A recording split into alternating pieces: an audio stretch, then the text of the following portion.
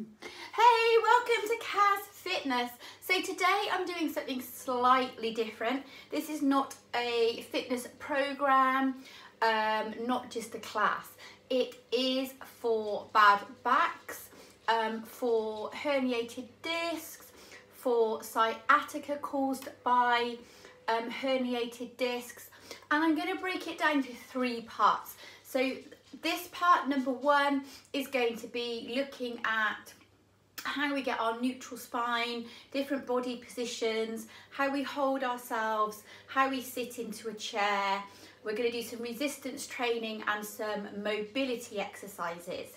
Now it's really important that during this program, if you experience any pain that is more than just a normal muscular pain of doing something different, that you stop. And if you have not contacted an osteo or a physio for advice, that you stop at any point. So please work at your own level. Give yourself a pain scale of 1 to 10 and only work through and progress through the levels as you complete each level confidently. So this is level 1. Level 2 will be exercises that are really good for strengthening through the back. They're called the big 3 exercises, and part 3 will be a functional fitness program, more for if you get sciatica caused by your herniated disc. So I hope that you enjoy this program. Obviously, if you would like to contact me, then you can message me, you can ask me questions, but work at your own level. And I repeat, if you get any discomfort, any pain that is more than minimal, then please make sure you contact your GP, your osteo or your physio for advice before carrying on with this video. So let's look first of all at postural differences.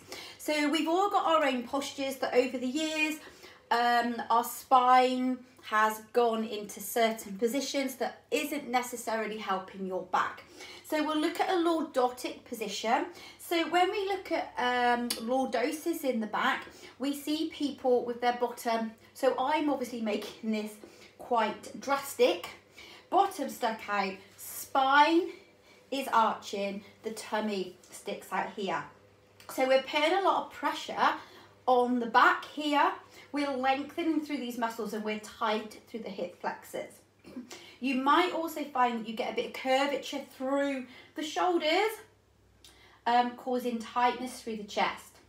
So this is our lordotic pose. Now my pose is quite lordotic, so I need to always work at pushing forwards. The other posture that we get is the kyphosis pose, where a lot of people that work at desks curl through the shoulders. So you're working at your computer all day, reading, hunched over a desk. We become hunched through the back, so causing tightness through the chest, again putting pressure on the spine. So those are the 2 most common postures that we get. You may also come across scoliosis, which is a condition where the spine is in an S shape, which causes different muscular imbalances through the body, and again causes pressure through the spine and different muscles. So we're going to try and look at how we can help with lordosis, kyphosis, and with the disc problems that we get in the back. So we need to look at our posture. So I want you to stand with your feet just hip width apart. So the feet, the ankles, the knees and your hips are in a nice line. Your feet are facing forwards. You're going to lengthen through to the top of the head. Let your shoulders relax down to your sides. And think about how you're stood. So think about whether you are stood with your bottom out, whether you are stood with your shoulders hunched. What is your normal position? So my normal position is here, and you can see I've got that slight lordotic posture. Now I want you to take your hands onto your hips. So your hands are at the top of the hip, the thumb is behind, the fingers are in front. Now to find our optimal position, our neutral spine, which means that we have got minimal stress through the tissues of the spine and through the discs. We're going to imagine that we've got a bowl around our hips. Now, if we push the bottom back, keeping the back long, so imagine that you've got a pole now up your back, just hinge, push that bottom back, your hips come forwards, the water falls out through the front. If we tilt, so we push the bottom under, the hips go back, the water is going to fall out the back. So keep that back long and just let your pelvis move forwards and back. Now I want you to make the movement smaller until you imagine that your bowl of water is level. So your bowl of water is level. Soften through your knees. So if you've done this and now you're locked through the knees and you're stood stiff, soften through those knees and just think about that water being level. Then release your hands to your sides. So in my neutral position, you can see I'm not so pushed out, the tummy is in. So hold your neutral position. And now I want you to think about those tummy muscles and the pelvic floor. So imagine now that you've got a belt around your waist. You've got notches on your belt from 1 to 10. So uncomfy it'll be, but pull that tummy button back towards your spine, or as though you're putting that belt into number 10. Now release halfway. And again, pull that tummy in and release halfway. Now hold halfway and let the tummy come out to where you think notch 3 would be. So we've got our neutral spine. We've got the tummy pulled into what would be number 3 on our belt. Now I want you to think about your pelvic floor. So imagine in your pelvic floor you've got lifts. So you've got level 1 to level 10. Pull your pelvic floor all the way up to level 10. So again, you're squeezing, lifting. Try not to squeeze through the glutes. As you start to do this, you're probably going like this, squeezing through the bottom and lengthening down. So try not to use the bottom. Try to pull up and release. So now think about having your pelvic floor on lift number 3. So we've got that neutral spine. Our bowl of water is level. Our tummy is in at number 3. Our pelvic floor is pulled up to number 3. So it may feel slightly weird. Okay, it's going to be something you're going to have to practice. But if you can get your neutral spine and train yourself to draw that tummy and pelvic floor in and up, you've got minimal stress on your supportive tissues of your spine. Your discs, your facet joints are minimally loaded. So we can work in a safe working position. Good. So if you need to practice that, please feel free to practice that as many times as you want to get to grips with your neutral spine. So we're going to move on to balance. So why am I doing balance for discs and back work? Well, balance is really important, especially as we get older, we fall. We don't want to fall, we don't want to jar the backs. So if you need a chair, you can hold on to a chair, you can hold on to a wall, your choice. We're going to try and keep it nice and simple, so we're still thinking about that neutral spine. So if you find you start to balance and you go back to your postures, think about that neutral spine, nice and tall, feet in line with the hip. All we're going to do is take one leg out to the side and back in. One leg out to the side. Now you can tap the toe to the floor. If you can work a bit harder, you could lift that foot off the floor.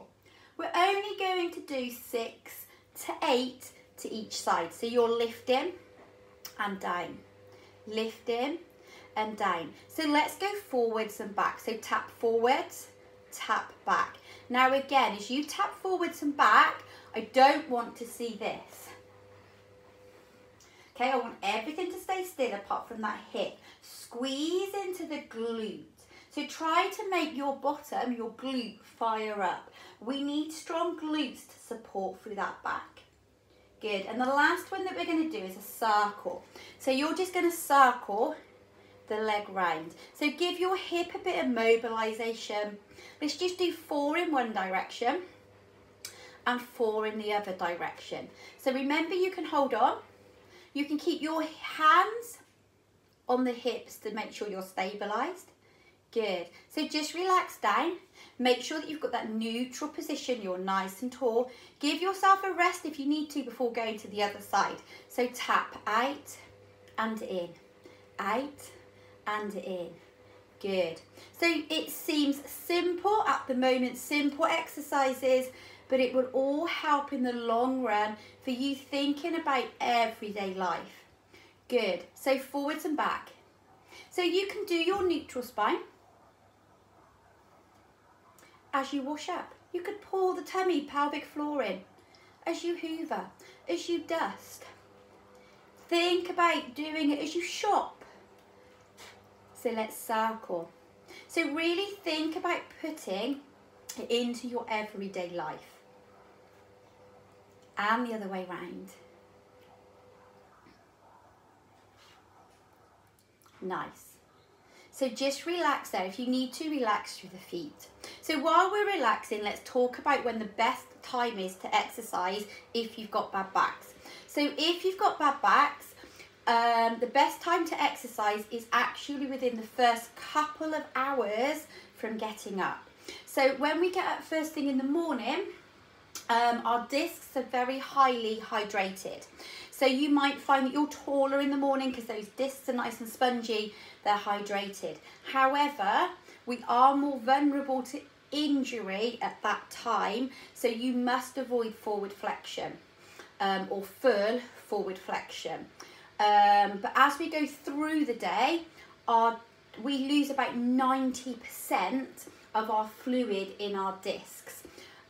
So that means the best time to exercise is the first 2 hours because of that loss of fluid, but just be careful and avoid any full forward flexion. So we're going to go into a bit of resistance training now. So resistance training is going to build up our muscles.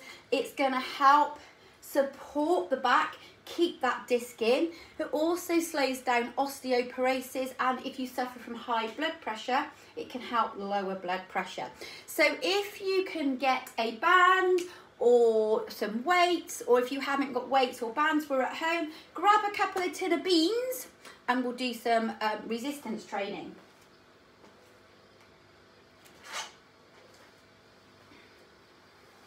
Good. So we're going to keep this simple because obviously we're looking at the back. We're thinking about that neutral spine. So I would like you, if you've got your tins, you're just going to hold your tins in your hands, bring your elbows in, and you can just do your tin work. If you've got a band, take your band under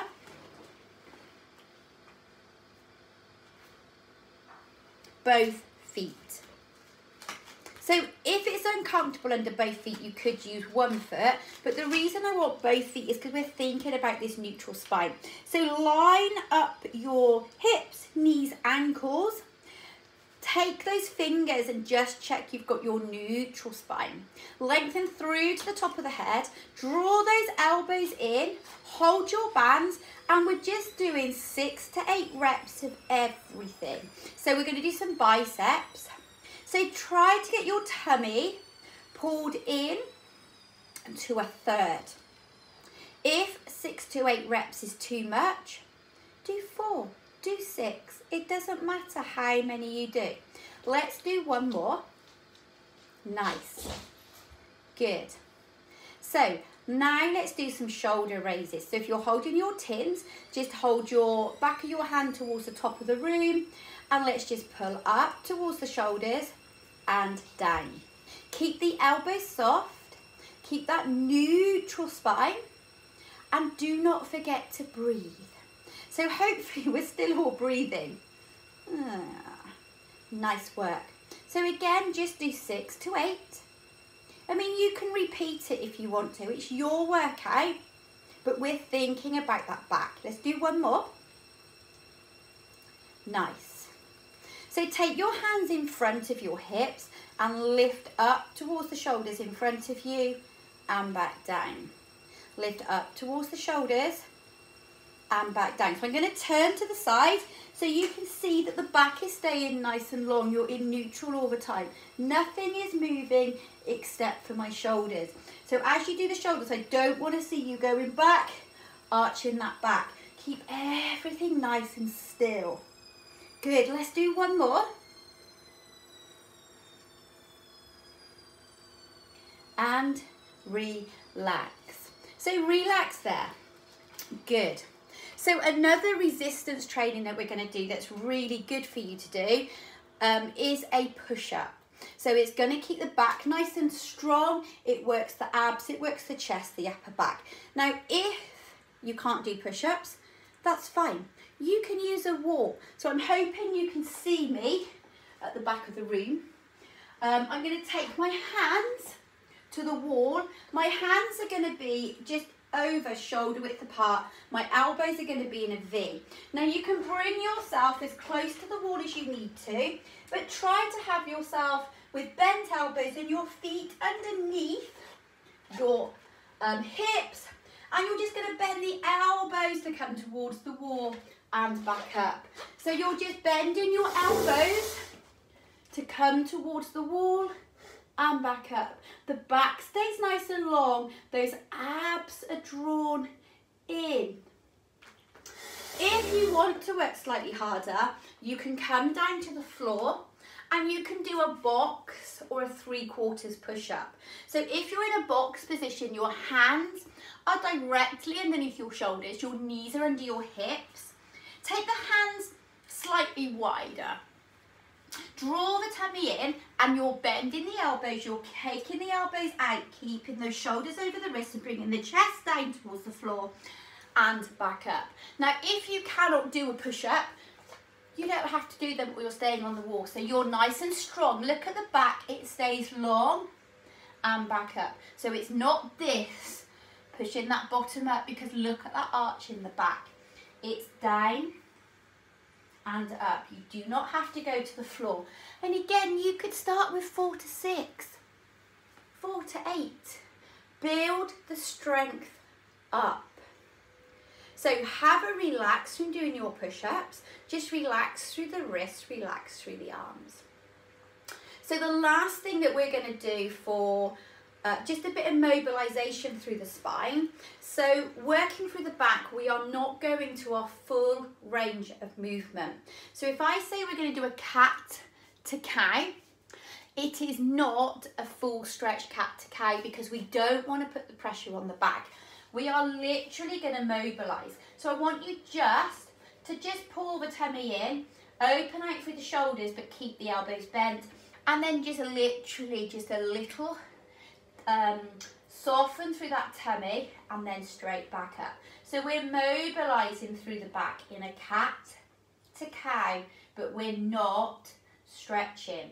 If doing it on hands and knees is too much, you can do it sitting. You could open and hug, open and hug, open and hug. You can do it standing, so you could get up in the mornings, have your cup of coffee, have your breakfast. You could say we want to do a bit of mobilisation, reducing the viscosity of the spine or tissue, and we do 5 to 8 cycles. Now look how still my pelvis is staying. Okay, I'm not here doing a full cat stretch. That pelvis is still, you're opening out and in. That neutral spine is staying all the time. Excellent work. So far, so good. So the last part of this session is going to be good lifting technique, because I don't want you to get to the point where you've got good neutral spine, good control, we're doing all these exercises, and then somebody comes to the door with a parcel and you go, brilliant, let's pick that parcel up and go. It's not going to happen. That back's going to go. So I've got something nice and light so I can find my washing basket, but it's going to show you hopefully how to have good lifting technique. So Your spine needs to remain in a vertical position as much as possible. We need to keep that neutral spine. And if you ever have anything that you think, not sure I can lift that or not, do not try. Okay, it is not worth putting your back out to try and lift something off the floor. So you need to stand with your feet to the corners of your object. One foot must always stay flat. If you can, keep both feet flat to the floor, but if you need to, you could take one foot back and have the heel just off the floor. What you want is that nice alignment. So as you come down, you're hinging from the hips, the knees are coming over the hip. Now the back is staying long. Now obviously as we come down past a certain point, your back is going to want to hinge forwards. You cannot get away from that. But try to think about taking your object, pushing that bottom back from the bottom. So you're not going to drop it. You bring the object close into you and you lift it just to the tummy. So it's almost level with the back of where your sacral vertebrae is, because this is where you're going to have the best technique for holding the best strength. So you would hold your object there as much as you can as you're lifting. Okay, so to put the object back down, we're obviously just going to reverse it. We take the bottom back, we keep the feet, you're looking forwards, we place the object on the floor, and we're going to come up nice and steady. Good work. Nice. So level 1, complete. Good. Remember, if you haven't got the idea of that neutral spine, you can't keep those abs in, the pelvic floor up, you struggle with any of that, do it as many times as you have to before you go on to level 2 and start any of the exercises. Message me if you have any questions. Sorry, a lot of talking today in that video, but it is really important that you all know how to hold yourself before you do any further exercises. Have wonderful days, everyone. Part 2 coming up now.